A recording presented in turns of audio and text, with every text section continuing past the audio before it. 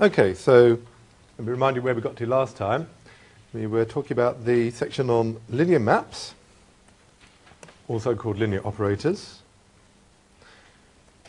And we discussed various equivalent conditions for a linear map between norm spaces to be continuous.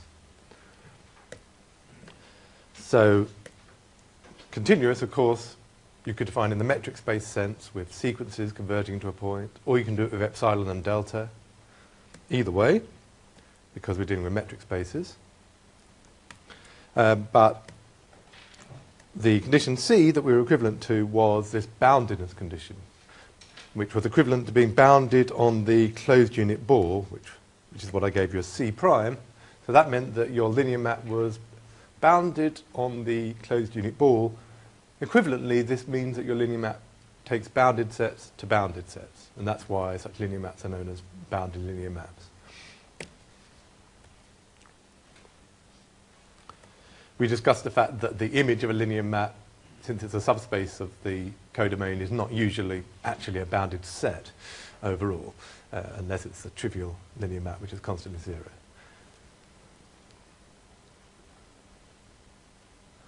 Shall we, we've got a problem with the sun getting in, is that right? Okay, let me see if I can fix that. I'll just pause the recording.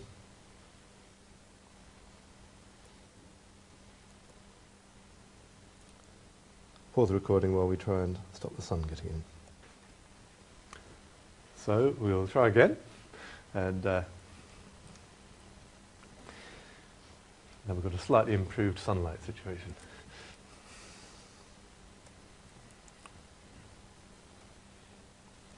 So then we looked at the set of all linear maps between E and F, where E and F were norm spaces. Actually, when you're dealing with just linear maps, they could just be vector spaces, of course. It's only once you ask for them to be continuous that you want them to be norm spaces. So then we have B of EF, the continuous linear map.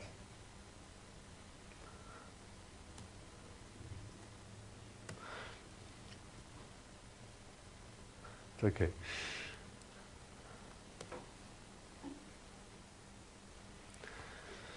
And we have linear maps from the space to itself, or the continuous linear maps from the space to itself, which we had various abbreviations for. Then finally we looked at the special case where you're mapping into a one-dimensional space, and we talked about the linear functionals. Functionals meant that you were mapping into a one-dimensional vector space. In fact, specifically, you were mapping into the scalars, and you put the usual norm on that. So the usual norm being just the modulus on the scalars. And then, so you've got the algebraic dual and the topological dual, which is more important, the continuous linear functionals. And we'll have a look at that because you can do a lot of things by duality in functional analysis. And so it's important to know what is the dual space of your spaces. We looked at adding linear maps, which is a point-wise definition. So you add them at each point. S plus t of x is s of x plus t of x. And the same for multiplying a linear map by scalar. And that made your set of linear maps into a vector space with the zero linear map as the zero element. And then we had a look and checked that the continuous linear maps were a subspace of that. Of course, note that I didn't mention it, or at least I didn't write it down, that the zero linear map is, of course, going to be continuous whenever it can be. So you're not going to have an empty set when you're looking at the continuous linear maps. You will have the zero linear map, and then you have to check addition and scalar multiplication, which we looked at last time.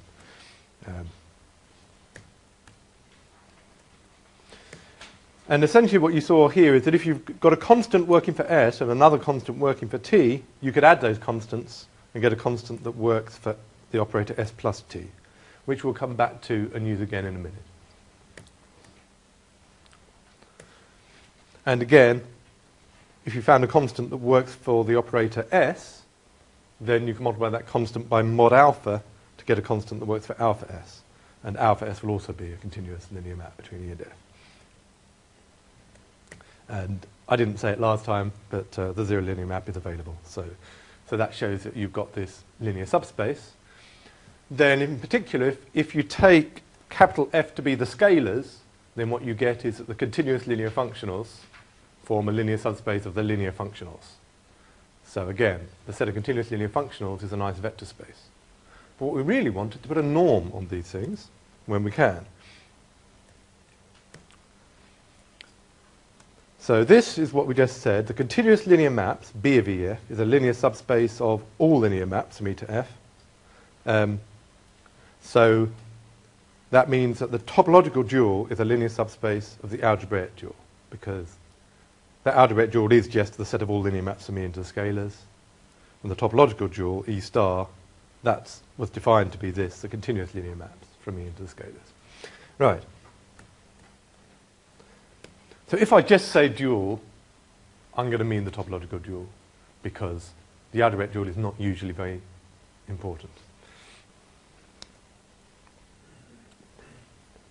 So what I want to do now is to think about what I call the operator norm, which I'll denote by norm sub op.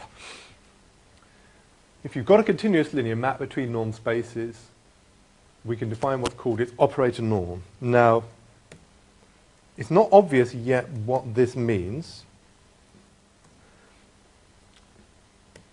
And what I'm going to do is give you a bit of explanation in a minute as to what this is for. But let's have just a quick look at the definition and check that it makes sense. Remember I said that if you're continuous, then you're going to be bounded on the closed unit ball. What this is, it says, what is that bound? So x is allowed to go through the closed unit ball of E. So this norm x, which of course is norm x sub E,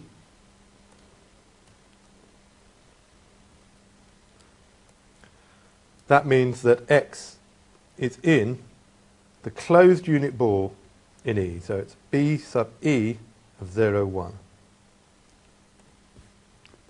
So you look at all x in the closed unit ball, you apply t to it, and you get some elements in F, and as we said, that should be bounded. And that bound gives you this, you get this constant C. And this is the best constant C that works. So it turns out that amongst all the constants you can find that satisfy those conditions mentioned before, this is the best one. So this is the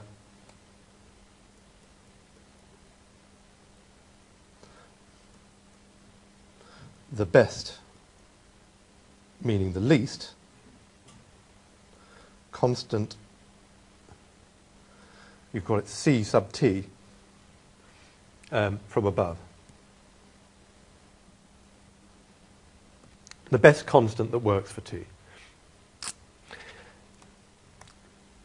Continuous linear functionals, you do something very similar. So what's going on here? Well, remember, if you're a continuous linear functional, so E star means you're continuous linear functional, this is phi is a continuous linear map from E going into the scalars. And on the scalars, the norm you want is modulus. So mod phi of x is the norm of phi of x in the scalars. So this is exactly the same as above, and that's what you get when you take the operator norm of a continuous linear functional. It's exactly the same scheme as above. Any questions on that so far? I'm going to say a few more things about it, but so far it's just a definition. It says here, exercise proves the operator norm really is a norm on BEF. Now I'm going to do some of that for you. But before I do that, I want to explain the connection with Lipschitz continuity.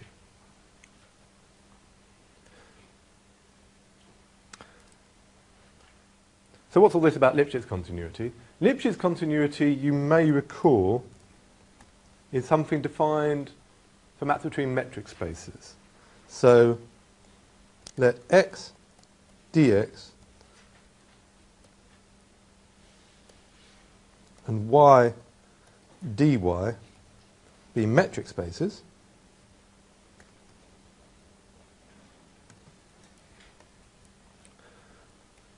then in our terminology, this comes from metric and topological spaces. It's not entirely standard. A function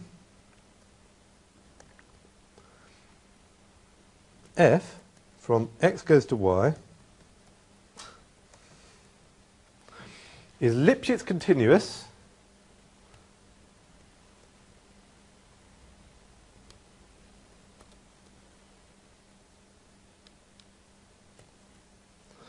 with constant a greater or equal to naught, and there's always going to be infinitely many different choices of constant once you've found one, if for all x1 and x2 in x we have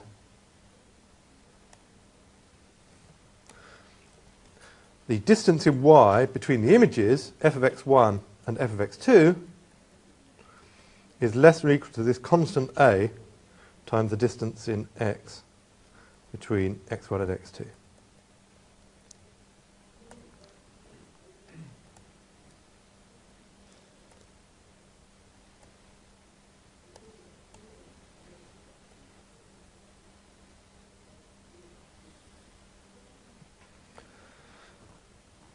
Okay, so once you've found a constant a that works, any bigger constant will do as well. But there is always a best one, where you take the infimum of all the possible a's, and then it turns out to be a minimum a, and it works. Because it's less than or equals, there is in fact always a minimum constant that works. But any constant bigger than that also works. Notice what's going on. This is saying that the distance apart of the images is less or equal to some constant times the distance apart of the originals. And in metric and topological spaces, you'll have come across quite a lot of examples of functions that were or weren't Lipschitz continuous. And Lipschitz continuous is better than uniform continuity, which is better than continuity, and so on. So you may want to go back and have a look at some of those stuff from metric and topological spaces. Now, as I say, if the constant a works,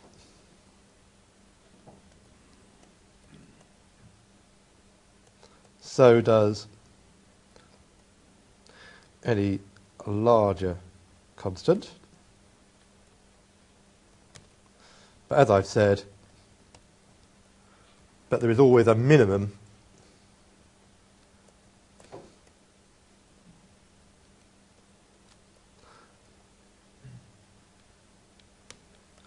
a which does work if f is Lipschitz continuous, of course.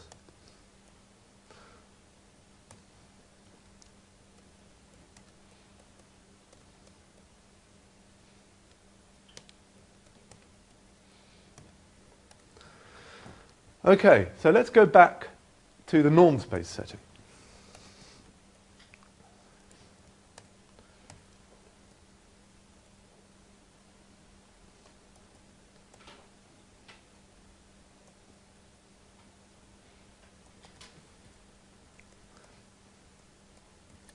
If T is a bounded, that's in other words continuous, linear map from a norm space E norm E to F norm F,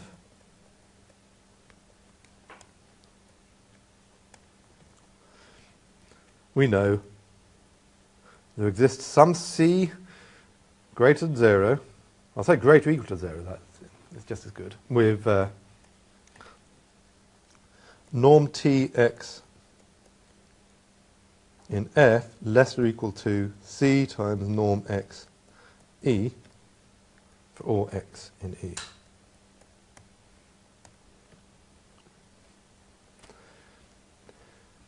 Well, this looks a bit like Lipschitz continuity, except that there's only one element x. So what happens if you have two elements x? Two elements of E.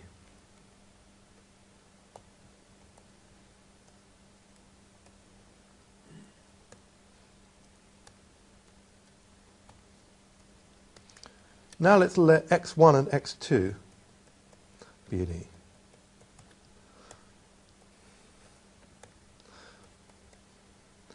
And you want to know how far apart are tx1 and tx2.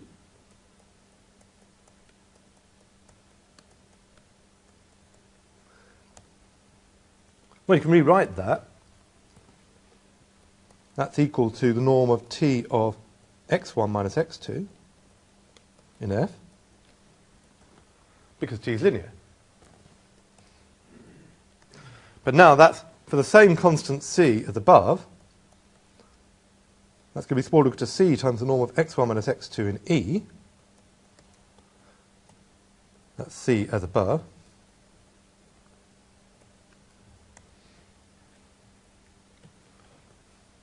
And these are the distances. That's the distance between the images tx1 and tx2. This is the distance between x1 and x2 in E.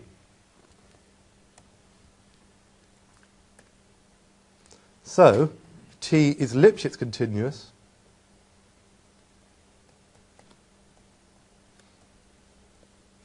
with constant C. So that C that came up in the definition of continuity is actually a Lipschitz constant for this, what in full you call a Lipschitz condition of order 1, but which I'm making, that's a rather long name for something that's an easy concept. That's why I call it Lipschitz continuity for short.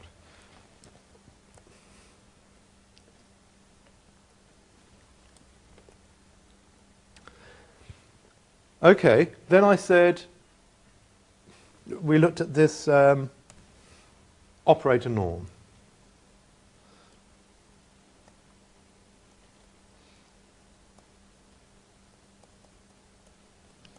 That's the supremum of the norm of Tx in F, where x is in E and norm x is less than or equal to 1 in E.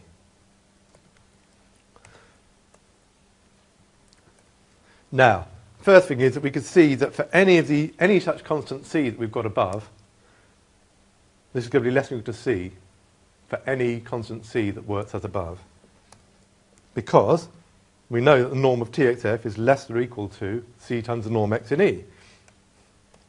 Okay, and if the norm x in E is less than or equal to 1, then this is going to be at most c. So this is smaller or equal to c whenever c is a constant as above.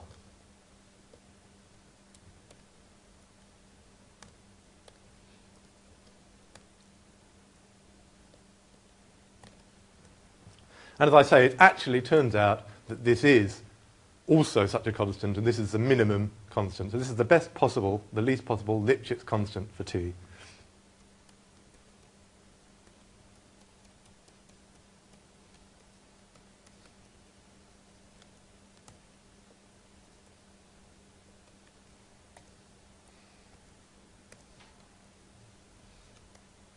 So it's the best possible,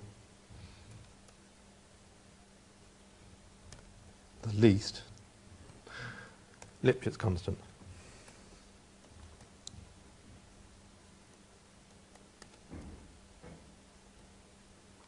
for T.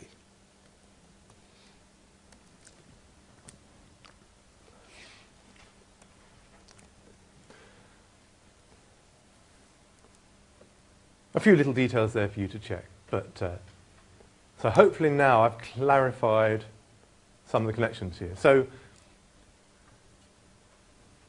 remember, just as norms are equivalent if and only if they were uniformly equivalent, if and only if they were Lipschitz equivalent, so linear maps are continuous between norm spaces if and only if they're Lipschitz continuous. So it does show you there's something very special about norm spaces and linear maps. They're very different from the general setting of metric spaces and any old continuous functions. You get a lot of information for free. Now, the claim is that the operator norm is a norm. But this, rather than proving this all again, let me go back and show you some of the calculations we did.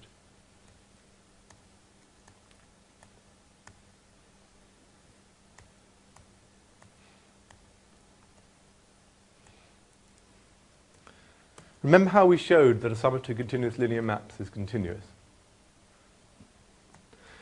We chose a constant for S and a constant for T, and we are free to choose those to be the best possible constants, in which case these might as well be the operator norms.